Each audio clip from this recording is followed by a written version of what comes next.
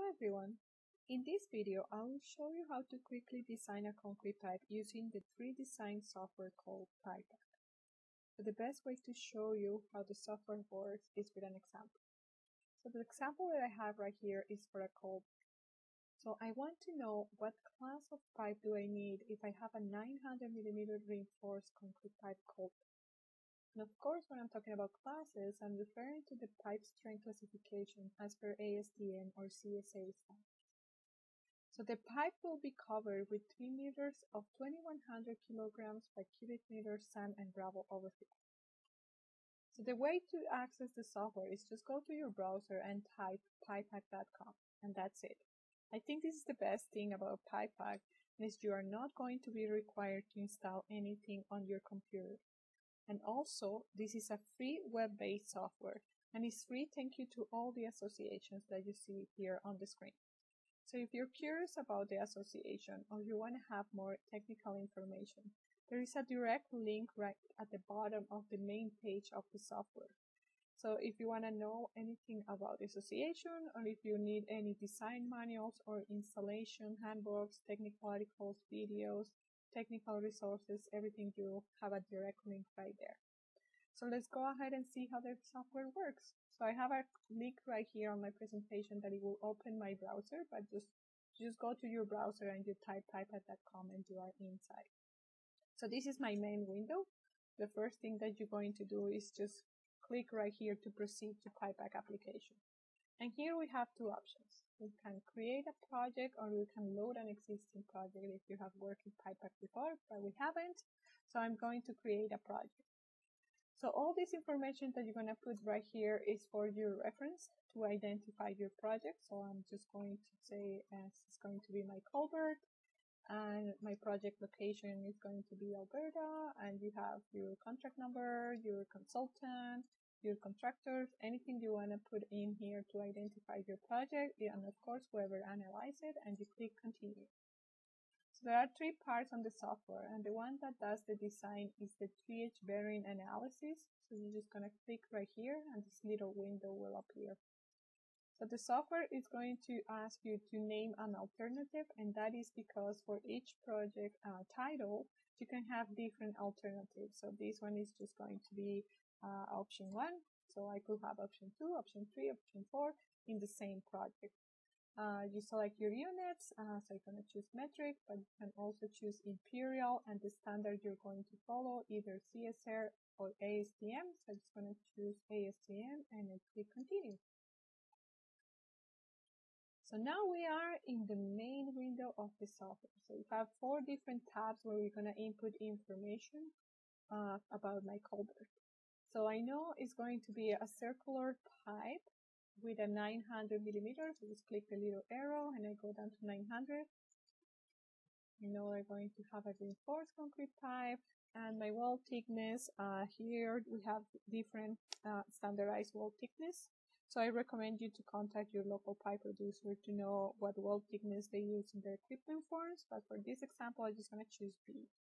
So we finished with the pipe information tab. We move to the load installation, and here is we're going to input all our loads and our installations to the software. So we start with the dead load. So I know I have a sand and gravel. I click the little arrow right here and I go down and find my sand and gravel and click. And then I have my soil density. The software gives me the opportunity to change it if it's not the one I have on my project. So I know we have 2100, so I'll just quickly change it for what I need. We don't have any extra loads or surcharge loads.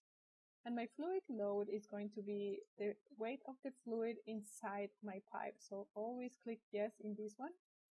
So for my live load, my CULVERT, I'm going to choose the Canadian Highway Bridge Design Code. And we have this window that appears. We have different track loads for you here. So we have the CL625, which is in the Canadian Highway Bridge Design Code, or we have the CL625 Ontario, which is used in Ontario and BC, or CL800 for Alberta. So I'm just going to choose the CL800 because I'm based in Calgary, and this is what we use for designing in Alberta. So as you can see, when I choose the CL800, these axle loadings get populated automatically, so you don't need to do anything here.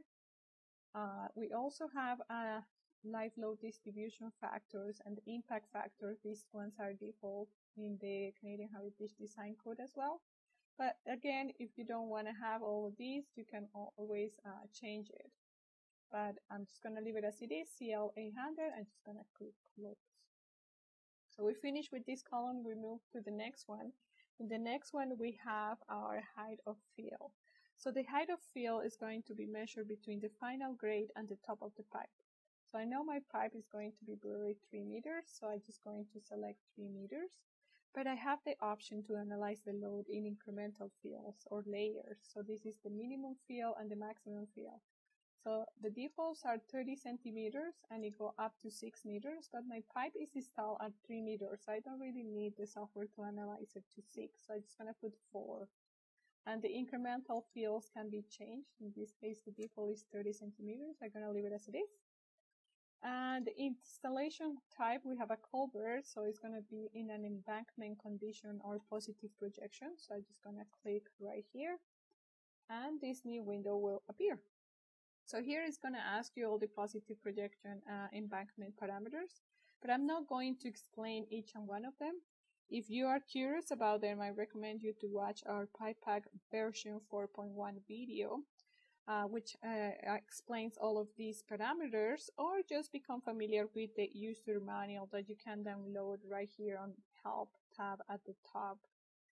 So for my example here on the culvert, I'm just going to change my soil type properties, which I know I have a sand and gravel for my backfill, so I'm just going to select that, and I'm going to click close. So now we're finished with the column in the middle. Now the last one is the bedding type. So I'm going to select the standard installations 1 to 4. This is what we follow in Alberta. But you can also select traditional beddings B and C.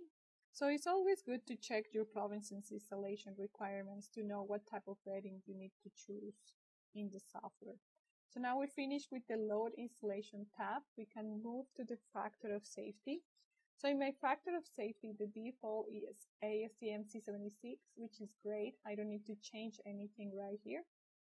So we're just going to leave that as it is, and we're going to click results.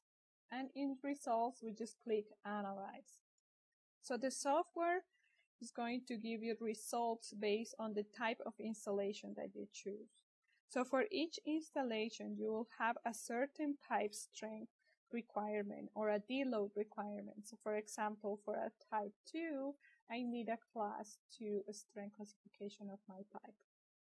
So what you can do right here is just click preview analysis to check what the software did, and this new window will appear.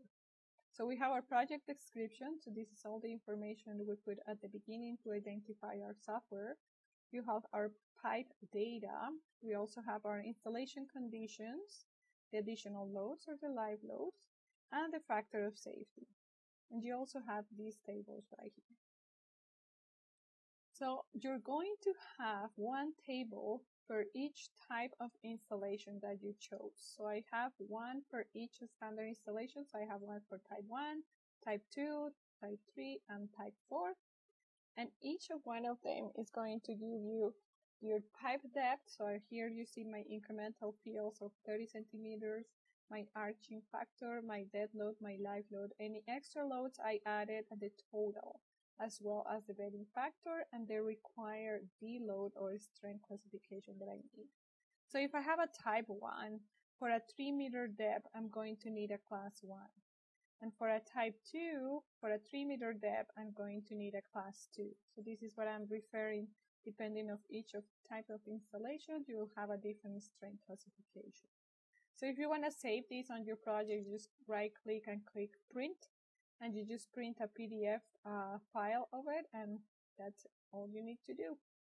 You can close right here, and we also have a preview summary, which will have the same information at the top, but the table that it gives you is a comparison of each and one of the installation types you chose.